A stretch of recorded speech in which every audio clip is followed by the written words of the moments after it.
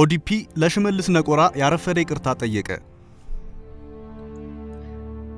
አቶ ሽመልስ አብዲሳ ዕለተ ቅዳሜ ገና በማለዳው ነበር የሰበረንን ነፍጠኛ ሰበር ነው ሲሉ ሰባሪም ተሰባሪም በሌለበት የንጹሃን ምድር ሰላም በቆማ አካል የሰካራም ቃል ያመለጣቸው። ለነገሩ ያመለጣቸው ከማለት ይወጣላቸው ይቀላል። የታፈነ ሚስጥር እንዳፈረጠ ሰው በፎይታ ሲተነፍሱም ታዝበናል። ይሄ ነቋሪ የጥላቻ ንግግራቸውን የተጸየፉ ኢትዮጵያውያን ቀሎ በታያቸው መንገድ ሁሉ እቱ ንግግሮ መደበሩ ኤጭ ገለጻው መጠልሸቱ ለማለት ደቂቃ አልፈጀባቸውም ነበር። አሁን ሰው ለመተቸት እንዲመጣ ደፍጥሩ ነው እንደማትሉ እናምናለን። ምን ነው ካላችሁን ባቶ ሽመልስ ንግግር የተነካው እንደሚባለው አንድ የማህበረሰብ ክፍል ብቻ አይደለማ። ኃላፊነት ካለበት የትልቅ ሰው አፋቸው በወጣ ትንሽ ንግግራቸው ሁሉም ነው የተቀየማቸው። እንደውም አንዳንዱ ከመቀየም ዘሎ ነፍጠኛ ይለኛል የሰደበኝ መስሎት ነፍጤ እንዳስከበረው ታሪኬን ዘንግቶት እያለ ፎክሮባቸዋል። ታዲያ ጥግ ይዞ ይሄን ሁሉ የታዘበው ኦዲፒ ዛሬ ከሰዓት ማንጭኑን እንደመዘለገው እንጃለት ያረፈደ ይቅርታ በመግለጫ መልክ አውጥቷል። እኛ የኦዲፒን ሙሉ መግለጫ እንነግራችኋለን። እናንተ በልቦናችሁ የሙሉ ቀን መለሰን ይቅርታሽ ደረሰኝ ምን ነው ከረፈደ የሚለውን ዘፈን እንደ ማጀቢያ ሙዚቃ አዳምጡት። በፋና ብሮድካስት በኩል ተገልጦ ያየነው የኦዲፒ መግለጫ ባለፈው ታሪካችን ከተፈጸሙት ስህተቶች ይልቅ በአንድነት የሚያስተሳስሩን መልካም ነገሮቻችን ይበዛሉ የሚል ርዕስ ለጥፏል። እኛም ይሄን ባየን ጊዜ የክቡር ዶክተሩ ጥላውን ገሰሰን ሙዚቃ ለኦዲፒ ጋበዝናት። እኔ ወይስ አንቺ ጥፋት ያጠፋ ነው ፍቅርን በጥፊ ቀድመን የመታ ነው ወደና ይምሰላችሁ ይሄን ጋበዝናት። ኦሮማራ በሚል የዳቦ ስም አማራና ኦሮሞ ለፖለቲካ ፍጆታ በድርጅት ስብሰባ ላይ አጉል ጋብቻ ፈጽመው ቀለበት ሲያስሩ ያለፈ የታሪክ ስህተት ላላነሳ ያጋጠመህን ችግር እንደ ችግሬ ልቆጥር በመሃላችን ልዩነት ላይ ፈጠር ፍቅራችን እንዲቀጥል ለማድረግ ጥራለሁ ይሄን ቃሌንም ለመጠበቅ በፈጣሪ ስም እምላለሁ ሲሉ ቃለ መሐላ አድርገው ነበር። ታዲያ ባለፈው እንዳልናችሁ የማያዛልቅ ማህበር በጠጅ ይጀምራል ሆኖ ነገሩ አጉል ጋብቻቸው በጅምር ቀረና ጎጆ በተኑ። አሁን ታዲያ ኦዲፒ በመግለጫው አንድነታችን ፍቅራችን ሲል ኦዴፓ አባይን በትካዜ ያያየ እኔ ወይስ አንቺ ጥፋት ያጠፋ ነው ፍቅርን በጥፊ ቀድመን የመታ ነው ያለ መዝፈኑ አይቀርም። ኦዲፒ ግብዣችንን ታጣጥመው ዘንድ ያሳሰብን ወደ መግለጫው ተሻገርን። ልቦናችሁ የሙሉ ቀን መለሰን ይቅርታሽ ደረሰኝ ምን ነው ከረፈደ ማሰቡን እንዳያቆም አደራ። ባለፈው ታሪካችን ከተፈጸሙት ስህተቶች ይልቅ በአንድነት የሚያስተሳስሩን መልካም ነገሮቻችን ይበዛሉ። የሀገራችንን ህዝቦች የእኩልነት የፍትህና የነጻነት ጥያቄዎችን ለመመለስ ብሎም የህዝቦቻችንን የመልማትና የመበልጸግ ፍላጎት ከግብ ለማድረስ ኦዲፒ ከእህት ድርጅቶችና ከአጋሮቹ ጋር ህብረት ፈጥሮ ሲታገል በጋራ መስዋዕትነት ሲከፍል ቆይቷል። አሁንም በመታገል ላይ ይገኛል። ፓርቲያችን የትግል ሂደቶቹን በተመለከተ በሶስት መርሆች ይመራል። በታሪካችን ውስጥ የነበሩንን በጎ እሴቶችና ድሎች አክብሮና አጠናክሮ መቀጠል፣ ባለፉት ዘመናት የተሰሩ ስህተቶችን በጋራ ነቅሶ ማረም እንዲሁም ካለፈው ትምህርት ወስዶ ተጨማሪ ስህተቶችን ባለመድገም ብሎም የነበሩንን ድሎች አስፍቶና አጠናክሮ በማስቀጠል የመጪውን ትውልድ ፍላጎትና ጥቅም ማሳካት ናቸው። እነዚህን የትግል መርሆች ለማሳካት ንግግሮቻችንና ተግባሮቻችን ሁሉ በህዝቦች መካከል ፍቅር፣ አንድነትና ሰላም የሚያመጡ መሆን እንዳለባቸው ኦዲፒ በጽኑ ያምናል። ለስኬቱም በጽናት ይሰራል። የሰራሽኝ በደል ስሩ ከሰደደ ይቅርታሽ ደረሰኝ ምን ነው ከረፈደ። ይሄ ኦዲፒ መግለጫ አካል አይደለም፣ የሙሉ ቀን ዜማ ነው። መግለጫውን ያቋረጥኩት ልክ እንደ ዘንድሮ ኑሮ አባጣ ጎርባጣ የሆነች አንድ አገላለጽ አጋጥማኝ ነው። ንግግሮቻችንና ተግባሮቻችን ሁሉ በህዝቦች መካከል ፍቅር፣ አንድነትና ሰላም የሚያመጡ መሆን እንዳለባቸው ኦዲፒ በጽኑ ያምናል። እንግዲህ አቶ ሽመልስ አብዲሳ ከኦዲፒ ጽኑ እምነት ውጭ ናቸው ማለት ነው። ይሆናል እንዳትሉኝ ኦዲፒ ራሱ የሚመራው በሽመልስ ነው ወይስ አቶ ሽመልስ በጽኑ የሚያምኑት ቀን እየመረጡ ነው? ሊሆን እኮ ይችላል። አሁን ለምሳሌ ነው ወዳጃችሁ ሽሮ መብላት ለጤና ተስማሚ እንደሆነ በጽኑ አምናለሁ። ምክንያቱም ወቅቱ የደሞዝ አይደለም። የደሞዝ ወቅት ሲደርስ ደግሞ ሽሮ መብላት ለጤና እንደሚጠቅም በጽኑ ማመኔን አቆማለሁ። ታዲያ ይክፋት አለው የለው? ምናልባት አቶ ሽሜ እንደኔ ሆኖባቸው ይሆናላ። ወደ መግለጫው እንመለስ። እነዚህን የትግል መርሆች ለማሳካት ንግግሮቻችንና ተግባሮቻችን ሁሉ በህዝቦች መካከል ፍቅር፣ አንድነትና ሰላም የሚያመጡ መሆን እንዳለባቸው ኦዲፒ በጽኑ ያምናል። ለስኬቱም በጽናት ይሰራል። ከየትኛውም ወገን የመጡ ጨቋኝ ገዢዎች ጥቅማቸውን እንጂ የመጡበትን ወገን እንደማይወክሉ በጽኑ እናምናለን። ባለፉት ዘመናት ስናደርግ የነበረው መራራ ትግል ከጨቋኝ ገዢዎች ጋር እንጂ ከህዝቡ ጋር አልነበረም። ህዝቦች ሲጨቆኑ እንጂ ሲጨቁኑ አልኖሩምና ከመጣንበት መንገድ በላይ ወደፊት አብረን የምንጓዘው ረጅም ጉዞ እንደሚረዝም እናውቃለን። ባለፈው ታሪካችን ከተፈጸሙት ስህተቶች ይልቅ በአንድነት የሚያስተሳስሩን መልካም ነገሮቻችን ይበዛሉ። የኦሮሞና የአማራ ህዝቦች ዘመን ተሻጋሪ ወንድማማችነት የተገመደበት ገመድ በቀላሉ የሚፈታ ወይም የሚበጠስ አይደለም። የአዴፓና የኦዴፓ የዓላማና የተግባር አንድነት ከዚህ በፊት ያጋጠሙትን ፈተናዎች እንዳለፈው ሁሉ ወደፊትም መሰናክሎቹን ሁሉ እየተሻገረ ተጠናክሮ እንዲቀጥል ፓርቲያችን በቁርጠኝነት እንደሚሰራ ደግመን ለማረጋገጥ እንወዳለን። እናንተ ያገሬ ልጆች ኦዲፒ ያለው ይሄንን ነው። እኛ ያረፈደ ይቅርታ ብለናል። እናንተ ምን ትሉታላችሁ? በነገራችሁ ላይ ይቅርታ ስልጡን እንደሚያደርግ እንረዳለን። አውቆ ላጠፋ የሚሰጥ ይቅርታ ግን ስልጡን ከማድረጉ በፊት ጥፋት ያስከትላል። ይሄን ሁሉ ካልናችሁ በኋላ ኢትዮጵያን ፈጣሪ እንዲጠብቃት ተማጸንን። ከሁሉ የምትበልጥብን እሷ ነችና እርሷን ከሁሉ ደብቆ ከክፉ አርቆ ከክፋት ሸሽጎ ሰላም ያቆይልን። ዕለተ ቅዳሜ አቶ ሽመልስ ያሉትን አስመልክተን የረጋ ውሃ ያደፈረሰው የሽመልስ ነቆራ በሚል ርዕስ የሰራንላችሁ መሰናዶ ይሄን የመሰለ ነበር። የረጋ ውሃ ያደፈረሰው ሽመልስ አብዲሳና ሀገር የበጠበጠ ነቆራው። በኢትዮጵያ የሆነው ይሄ ነው። ሰዎች ቦታ ሳይመርጡ ዘር ሳይቆጥሩ ቀለም ሳይለዩ እንደ ፍጥርጥራቸው ይኖሩ ነበር። የኢትዮጵያ ህዝቦች አብዮታዊ ዲሞክራሲያዊ ግንባር የሚባል ቁምጣ ለባሽ ባለጎፈሬ ቡድን መጣና እንደ ፍጥርጥር መኖር ብሎ ነገር የለም። ኦሮሞ ከአማራ ጋር ቶሎ ይጋጭ፣ ሶማሌ ከአፋር ጋር በፍጥነት ይፋጭ፣ ሲዳማ ከወላይታ በነገር ይነጫጭ፣ ከፋ ከቤንች ጋር እንዳይተጫጭ የሚል ትምህርት በካድሬ አስተማሪዎቹ በኩል ካድሬ የህዝብ ተወካዮቹን አስተማረ። እንደዛም ሆኖ አማራው የኔ አባት ከኦሮሞ እናቴ ተጫጭተው ሰርጋቸውን ሳይንት መልሳቸውን ቦረና ማድረጋቸው አልቀረም ነበር። የሰይጣናዊ ትምህርቱ ከካድሬ ተወካዮቹ አልፎ በህዝቡ ልብ ውስጥ አላድር ያለለት ያቁምጣ ለባሽ ባለጎፈሬ ቡድን ስትራቴጂው ላይ ማሻሻያ ጨመረበትና ኢመደበኛ የትምህርት አሰጣጡን መደበኛ አድርጎ አመጣው። ህገ መንግስት የሚባለውን አረንጓዴ ሽፋን ያለው የህዝብ መተዳደሪያ ብሔር ብሔረሰብ በሚል የሽንት ጨርቅ በሚሸታ አማርኛ አጣቦ አተመው። ከዚህም አለፋልና ከቁምጣ ለባሾቹ መሃል ጠቅላይ ተብሎ የተሾሙት መለስ ዜናዊ የሚባሉ ሰውዬ የአክሱም ሐውልት ለወላይታ ምኑ ነው በሚል ሰይጣናዊ ንግግር እንደ ፍጥርጥሩ በሚኖር ፍቅር በልቶ ፍቅር ጠጥቶ ባደገ ህዝብ መሃል ቀይ መስመራቸውን አሰመሩ። እንደዛም ሆኖ ግን አማራው አባቴ ከኦሮሞ እናቴ ተጋብተው እኔ ልጃቸውን ደቡብ ላይ ከመውለድ አላገዳቸውም።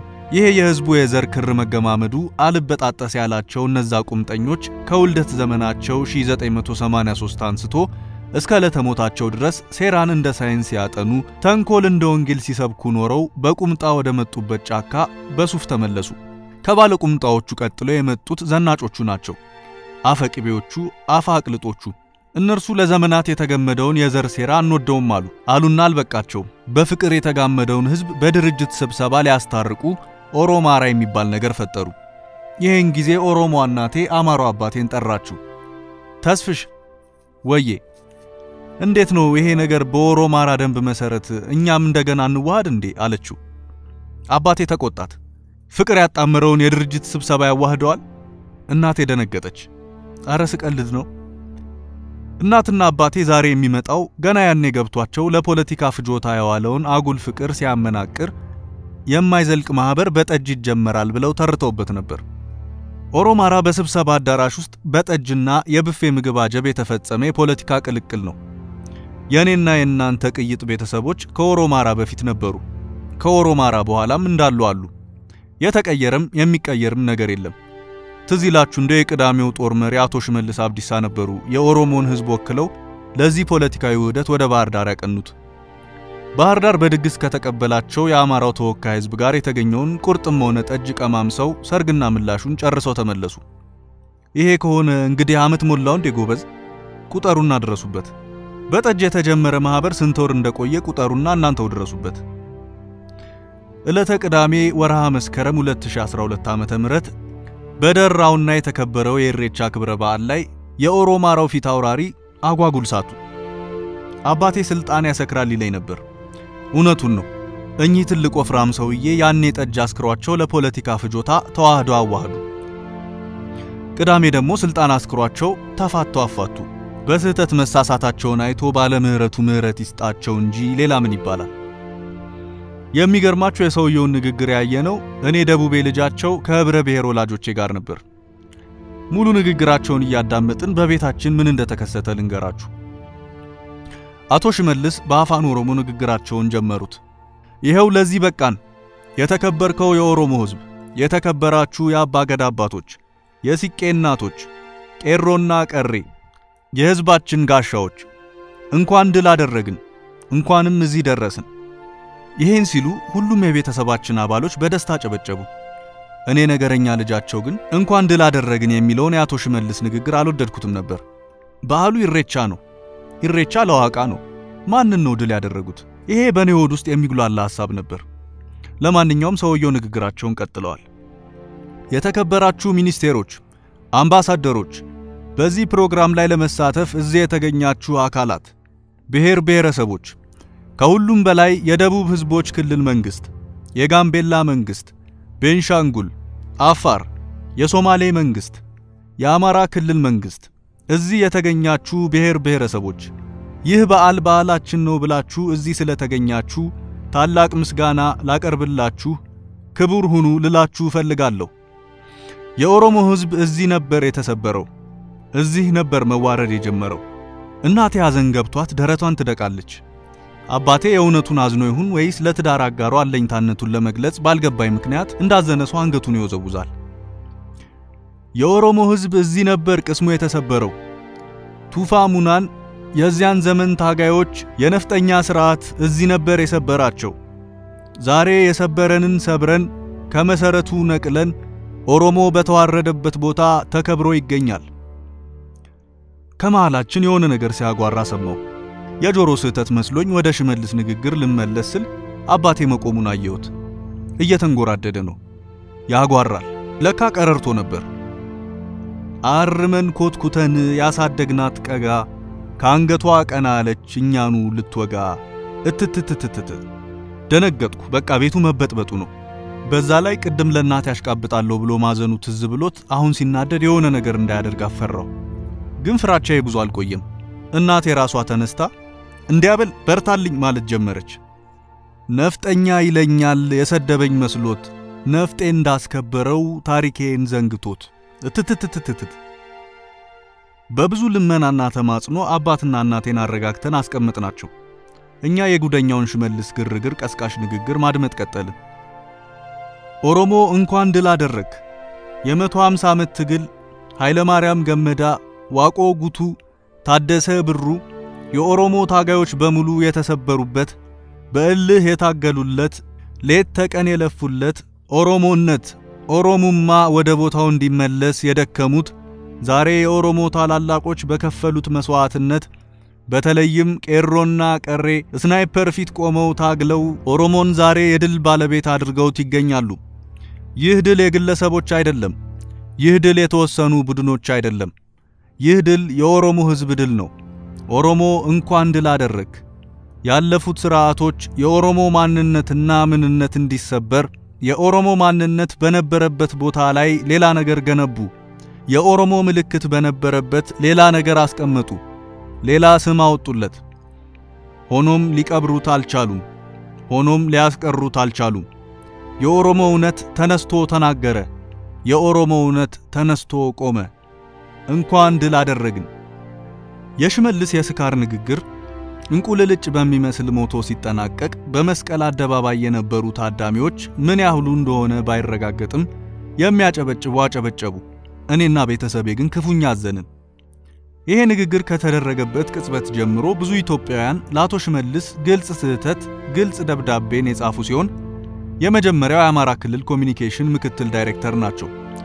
እኚህ ሰው ለዚህ ደብዳቤያቸው የሰበረም ሆነ የተሰበረ ወይም የሚሰበር ነፍጠኛ እንዲሁም የተሰበረ ህዝብ አናውቅም የሚል ርዕስ ተጠቅመዋል። ሙሉ ደብዳቤው እንደሚከተለው ነው። የተሰባበረች ሀገር ጠግነው በክብር ያቆሙ እንጂ የትኛውንም ህዝብ የሰበሩም ሆነ በማንም የሚሰበሩ ነፍጠኞች አልነበሩም፣ የሉም፣ አይኖሩምም። ለሀገር ዳር ድንበር መከበር አጥንታቸው የተሰበረና ደማቸው የፈሰሰ እንጂ የራሳቸውን ወንድሞች የሰበሩ ነፍጠኞችን አናውቅም። እኛ የምናውቀው ነፍጠኛ መይሳውን አጼ ቴዎድሮስን ነው። እርሱ ቅስሟ ተሰባብሮ የተበተነችን ሀገር ለመሰብሰብ ላይታች ሲዋከብ በገዛ ወገኑ ሸፍጥ በመስዋዕትነት የነፍሱን ምድራዊ ጉዞ ሰብሮ ወደ ሰማይ ከፍታ በመሸኘት ራሱን ለሀገር የሰጠ የምንጊዜም ጀግናችን የልባችን ንጉስ የእጃችን ሰንደቅ ነው። እኛ የምናውቀው ነፍጠኛ ተሰባብራ የተበታተነችን ሀገር ጠጋግኖና የመላው ኢትዮጵያውያንን ወኔ ሰባስቦ በአድዋ ተራሮች ላይ የጠላት ፋሽስትን ቅስም ሰባብሮ በክብር ማማ ላይ ለዘላለም ቀጥ አድርጎ ያቆመንን አባዳኘው እምዬ ምኒልክን ነው። እኛ የምናውቃቸው ነፍጠኞች በአድዋ ተራሮች ስር ከጠላት ጋር አንገት ለአንገት ተናንቀው ፋሽስትን ከእግር ካንገቱ ሰባብረው ማንም በማይሰብረው የነጻነት ምሰሶ ላይ የነጻነት ሰንደቅ ያውለበለቡልንን እነ ራስ አሉላ አባ ነጋን፣ እነ ፊት አውራሪ ገበየሁን፣ እነ ባልቻ ሳፎን፣ እነ ንግስት ጣይቱን፣ እነ ንጉስ ሚካኤልን፣ እነ ራስ መንገሻ ዮሐንስን፣ እነ ራስ መኮንንን፣ እነ ፊት አውራሪ አብተ ጊዮርጊስንና ሌሎች እልቆቢስ ጀግኖችን ነው። እኛ የምናውቀው ነፍጠኛ ጠላት ጣሊያን ዳግም በቀል ተጠምቶ ሲመጣ ነፍጠኞችን አስተባብሮ ፋሽስትን ቁም ስቅሉን አሳይቶ በዱር በገደሉ እየሰባበረ በመጣል ነፃ ምድርን ለንጉስ ያስረከበውን አባ ኮስተር በላይን ነው።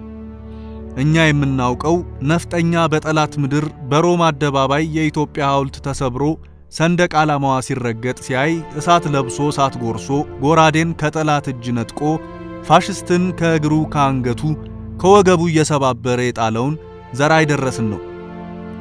እኛ የምናውቀው ነፍጠኛ በምድረ ጣሊያን የውጭ ዜጎችን አስተባብሮና የነጭ ጦር መርቶ ጠላትን እየሰባበረ ድባቅ በመምታት የሀገሩን ሰንደቅ ባልተሰበረ ዓላማ ላይ ከፍ አድርጎ በማውለብለብ ነጮች ለዜግነት ተንበርክከው የለመኑትን ጥቁሩን አብዲሳ አጋን ነው። እኛ የምናውቃቸው ነፍጠኞች ሀገር በቅኝ ተገዝታ የህዝባቸው ቅስም እንዳይሰበር ነፍጥ አንግበው የተዋደቁትን እነ አቢቹን፣ እነ መንገሻ ጀንበሬን፣ እነ ሽፈራው ገርባውን፣ እነ ኃይለ ኢየሱስ ፍላቴን፣ እነ ራስ አበባ አረጋይን፣ እነ ሸዋረገድ ገድሌን፣ እነ ጃጋማ ኬሎን፣ እነ ደጃዝማች ዘለቀ ደስታንና ተዘርዝረው የማያልቁ አላፍ ጀግኖችን ነው። እኛ የምናውቃቸው ነፍጠኞች አሁን አለን የምንለውን ባህል፣ እምነት፣ ትውፊት፣ ቅርስና ማንነት ከቅኝ ገዢዎች ጠብቀው ያቆዩልንንና በዓላትን ባከበርን አምልኳችንን በገለጽን ቅርሳችንንም ባየን ባሳየን ቁጥር በክብር ልንዘክራቸው በምስጋና ልናስባቸው የሚገቡ ባጥንታቸው ስብርባሪ የጠላትን እግር እየወጉ ነፃ ምድርን እስከ ውብ ባህልና እምነቱ ያወረሱን የሀገርና የህዝብ ጠበቃ ባለውለታዎቻችን ናቸው። የራሱን ወንድም ህዝብ የሰበረም ሆነ በወንድሙ የተሰበረ የሚሰበር ነፍጠኛ አልነበረም፣ አላየንም፣ አናውቅም። ይልቅ ያልነበረና የሌለ የሽንፈት ታሪክን በመተረክ የህዝባችንን ልብ አንስበር። በጀግኖች የቆመችን ሀገር አቃንተን መያዝ አቅቶን የምንችለውን ለመሸከም ስንውተረተር ተሰባብረን ትውልድንም እንዳናሰብር ለራሳችን ያለንበትን ሀገራዊ ቁመና እናቃናው። ይሄ የአማራ ክልል ኮሚኒኬሽን ቢሮ ምክትል ዳይሬክተር የሆኑት አቶ መላኩ አላምረው ለሽመልስ የሰደዱለት ግልጽ ደብዳቤ ነው። ከዚህም ባለፈ የሽመልስ የቀድሞ መምህር ዶክተር ዳኛቸው አሰፋም እንዲሁ ምን ነው ሽመልስ ምን ሆነ ነው እኔም የድሮ መምህሮችህም በዚህ ንግግር አዝነንብሃል የሚል ደብዳቤ ጽፈውለታል። ዕውቁ የሰብአዊ መብት ተሟጋች ታማኝ በየነም እንዲሁ ነገ ማን እንደተሰበረና ያለን የሚል ቆፍጠን ያለ የመልስ ምት በፌስቡክ ገጹ አትሟል። እስክንድር ነጋ በበኩሉ በጥቅምት 2 የሚውል የሰላማዊ ሰልፍ ጠርቷል። ብዙዎችም ይሄን ጥሪ እየተቀባበሉ ደግፈውታል። እናንተስ ምን አላችሁ? የተነገረውን ከተደረገው አመዛዝናችሁ ሐሳባችሁን አሳውቁን። የኛ ቤተሰቦች ግን ከኦሮማራ በፊትም ከኦሮማራ በኋላም እንደተፋቀሩ ኑረው እንደተፋቀሩ ዘልቀዋል። ፍቅር ዘር ድንበር ብሔር የለውም። ኢትዮጵያን ከኛ ውድ ህዝቦቿ ጨምሮ በፍቅር ያኑራት።